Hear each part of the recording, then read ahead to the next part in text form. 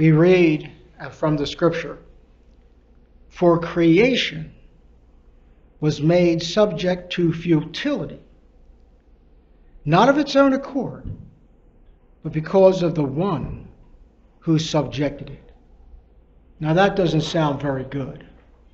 We kind of understand it. There's a lot more details that could go along with that. So the question to be asked, why is that? It's a very valid question. Why is that? Why is the world the way it is? What is this futility? How did it all come about? Why is there such futility? Why isn't the world a better place? Why can't the world be paradise? A lot of questions that people ask. Of course, the only answer that we have, of course, is the fallenness of humanity. The fallenness of humanity. And the complexity about how that all came about.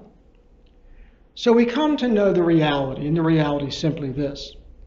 Life has at times hardships. There's hardships. And sacrifices. Sometimes we have to sacrifice a lot. We may sacrifice for family. We may sacrifice for what we want. We may sacrifice this, sacrifice that. Generally, it's sacrificing for others. But it really is a kind of a difficult thing at times to deal with. But then it says this in the scripture today too. It says, "We ourselves who have the first fruits of the Spirit," talking about us, "we also groan within ourselves as we wait for adoption, the redemption of our bodies." Boy, is that true. There we go. We got this futility. Then we go right into something else to put an element of hope in the midst of that futility. And that's the gift of faith that we have. And that's the reason why we're here today. Adoption means being cared about, adopted, cared for, recognized, valued. And then the redemption of our bodies. But that's a big one. Because some of the hardships are because of our lack of physical health perfection. And we all know this as we grow older, as we face, challenges. And this is all, of course, part of the life process. But the promise that we will have something else glorified, the redemption of our bodies, connects immediately with eternity and the kingdom of heaven, which is being talked about in the scriptures today. And so anyway, so we really, in many ways, are in a process of waiting. We're waiting. And just think of all the times you had to wait. It's like you get a Kroger, right? And they got those, you got to do it yourself. You got to go to the computer. I hate that. I don't do it. I got a phobia for it. I look at that thing and I say, that's an AI. It's not even a human being.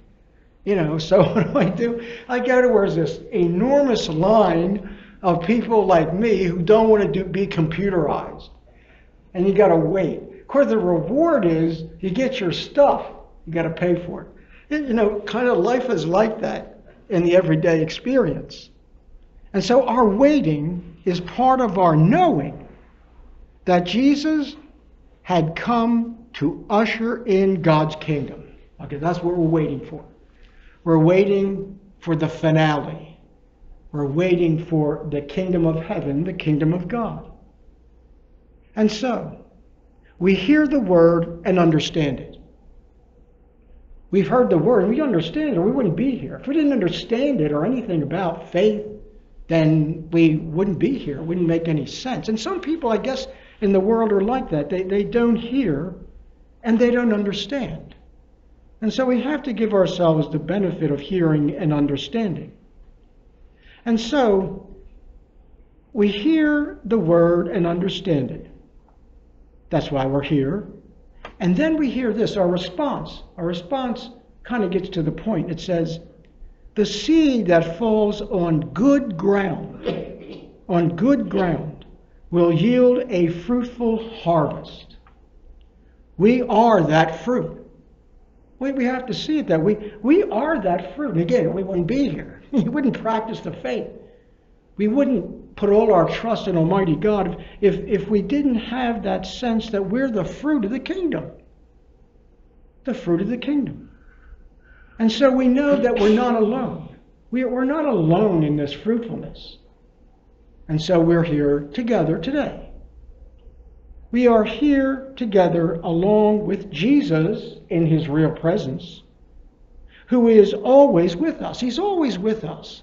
And every trial, hardship, or whatever you want to talk about in terms of sacrifices, we always have to have that sense in the back of our mind that Jesus is with us, that not only the real presence of this sacrament, but the presence with us always.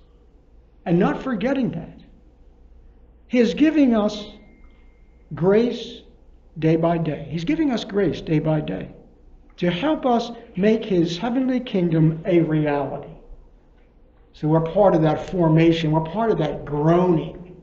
We're groaning in this world knowing that the kingdom that we're waiting for is going to come, but it's going to take time. It ain't going to happen right away. And that's the reality of humanity. And so when we realize that with Jesus, who is always with us, he is giving us grace day by day to help us make his heavenly kingdom a reality right here and now. Like right now. I mean, we only really have the present. I mean, we have the past, and we project into the future. We are planning and everything. But when you think about it, every time we get up in the morning, man, all we got is right now, that day. It's kind of a sobering thought, really. And then there's this stuff. This is the stuff in terms of the reading today. And we don't like this stuff. Worldly anxiety. The desire for riches. Did you ever have a desire like that you would have a lot of money? You know, that you would like let's at least be well off, okay? But it would be nice to be rich. I mean, how many times, boy, it would be nice to be rich, wouldn't it? Yeah, it would be pretty nice. You know, we speculate on this. And then there's the evil one. We can't forget that terrible being, the evil one. He's lurking around. He's sneaking around. He's like a snake. He's going to sneak up on you. You can hear his rattle if you listen. You know, so there's the evil one. And then there's tribulations. What's going to happen next? It's like Murphy's Law. The Irish have a Murphy's Law, but actually it's applicable to anybody. If there's anything that's going to go wrong, it's going to go wrong. There's the tribulations, and for some, persecution. There's some people being persecuted for their faith in the world. There's just like, I've been reading lately about this cardinal in China. They're going to put him in prison. I don't know what he did. He said something that they don't like, so they're going to put him in prison. So as a persecuted one of us, Catholic cardinal. And there was many others too, some that we'll never know, really. And so are all within the world around us. That's all going on in the broad world around us. We can't grasp the whole world. We know a little bit of this and a little bit of that, but there's a lot of things going on in the world. There's some good things, of course, but then there's a lot of bad things too. And so this is what we can do. This is within our power, let's put it that way. We must count our blessings and thank God today for what good we have. Gratitude. Having gratitude. That pleases God. Thank you, Lord. Thank you, I got through another day. Thank you, Lord, everything went well. Thank you, Lord, for what good health I have. Thank you, Lord, for everything that helps me and guides me every day. Thank God I'm still alive. Thank God I have all that I need for the most part. We thank God for that. And also St. Louis the Ninth in the 13th century, he said this: give thanks frequently to God for all the benefits he has conferred on you, that you may be worthy to receive more. Yeah, that's not greedy. No, we want as much grace from God as we can get. You know, I'm going to bring this up. There's a really stupid commercial. Really, it's not stupid. It's funny. I laugh at it every time. It's a law firm. And there's this woman named Mrs. Moore. And you've got to have seen this, right? And so all she says throughout the entire commercial is, more. Get the smile. More. They're putting like cheese on her spaghetti, and it's like a pile high, like they just, more. I can't. Who thinks of this stuff? Somebody gets paid to think for this stuff, right? So anyway, so the thing is, now that, we don't want to do that. We don't want to be greedy. But let's say this. We can say this little prayer. Lord, thank you for the grace you've given me. But I want more. It's like, and you can keep doing that, Lord, I know I would wish that you give me an endless supply of grace. If you can do that, that's fine. But at this time, give me a little bit more. So that's kind of a prayer. Amen.